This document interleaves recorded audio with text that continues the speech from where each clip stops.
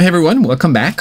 And today's tutorial, I'm going to show you how to deploy a Python Dash app to the web using Pythonanywhere. Now we're going to use this cool platform so we can create our own URL and then share our app with anybody around the world. The app that we're going to deploy today is this one. It has -AG grid, it has a histogram, and it's right now on my computer inside this file, dashapp.py, reading from an Excel sheet in the same folder, this Excel sheet right here, CSV sheet.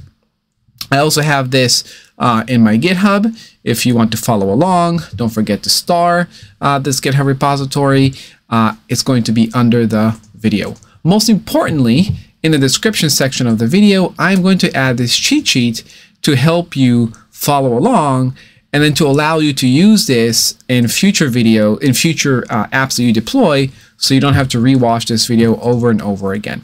And we'll go to open an account on Pythonanywhere. So go to pythonanywhere.com, open an account, and after you verify your email, this is the first screen that you're going to see. All right.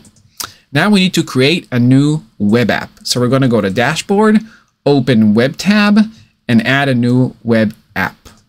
Dashboard, open Web app, add a new web app, and here we're going to click Next, Flask 310. Flask, you can choose a different Python. I want 310, and we can leave this default path. You don't necessarily have to change it. I would recommend not changing it unless you know what you're going to do. Next. And now you can see that it's going to create our Flask app. And you can actually go to the app right here, open new tab, and we have our basic Flask app. Now, what we have to do is to install the necessary libraries. Our app uses, in this case, Dash and -AG grids and pandas. So let's go install these. Dashboard bash. So let's go to dashboard bash. I'm going to start a new terminal, and then we'll do pip install pandas. Now that pandas is installed, we're going to install this specific version of Dash. You can always install regular Dash, but I'm not sure it has the latest version. So I want to install the latest version today, 2.17. And then we're going to install a -AG grid. There we go. Pip install -AG grid.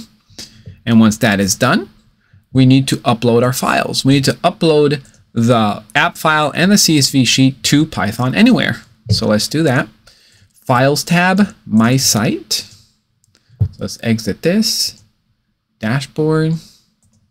Let's go to the Files tab. My site. This was the default path. We're going to delete the Flask app.py. We don't need it. This is a default app.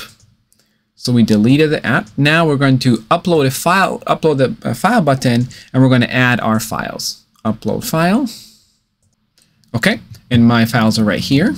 These two. Well, one at a time. First this. And then this. Perfect. Now that we have both files in there, we want to modify how the app reads the data. Our data is being read from a local CSV sheet, not online. So we have to change this by going into the Files tab, My Site, and then My App. So we've got to go into My App right here. Let's go into this for a second. And here we have to change this to the path where the CSV sheet exists. And the path is right here. You see? You can take all of this, home, copy. Let's go here, like that. All right. So we have home, charming data, my site, and then the CSV sheet. So you just got to make sure you find the right path. Save. And let's go back to the dashboard. And now we want to edit the YSGI file, web tab, and the configure file. So let's go to the web tab, and the configure file is down here. And here we have to delete the last line and add these two lines. So I'm going to do this. delete this last line. We're going to say from my app name without .py. So what is that? My app name is called, remember my app was --app. So we're going to say without the .py --app, import app from --import app. And then here we have to say application equals app.server. Okay, app.server. Now we have to save this. And last but not least, we have to reload our app. So we go to the dashboard, web app, web, and then reload. Okay, that took about 30 seconds. Right click, open tab, and voila, here we have our app. Now we can add some username and password. Let's do that.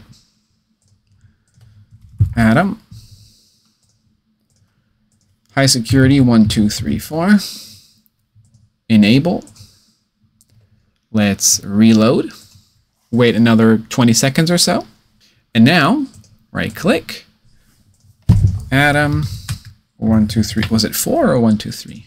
Perfect. And now we have our app. And that is it. So I have this cheat sheet for you. Don't forget it's under the video.